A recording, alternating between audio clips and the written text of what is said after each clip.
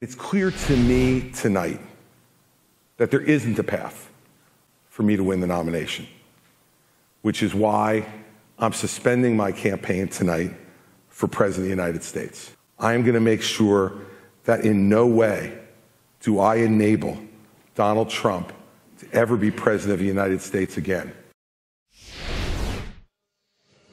So that was the big news. Late today, the former governor of New Jersey dropped out of the race in New Hampshire. You saw it there. There's a lot of speculation now that there could be a combining of forces of the people who supported him. He had about 12% there. And by some estimates, you're ahead by an average of 14 in the Real Clear Politics average polling. In New Hampshire. So if that 12 goes to Nikki Haley, she could give you a run for your money there. Well, you know, you have Democrats in New Hampshire, and they vote, and you have independents in New Hampshire in large numbers, and they vote. And I have polls that show me leading by a tremendous amount in New Hampshire and a lot in Iowa, and nationwide we're leading by almost 60 points. So I'm not exactly worried about it. I understand New Hampshire very well. I've won it twice and did very well with New Hampshire. I love the people. They love me, I think.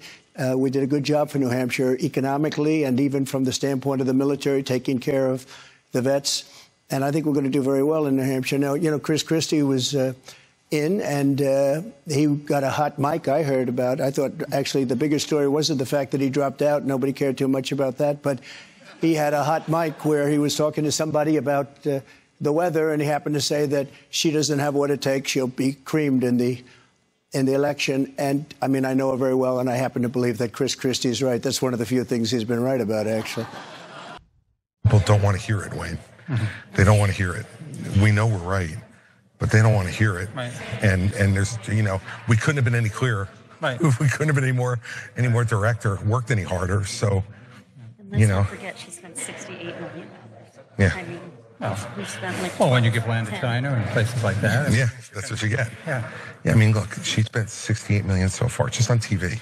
Spent $68 million so far, $59 million by DeSantis, and we spent 12.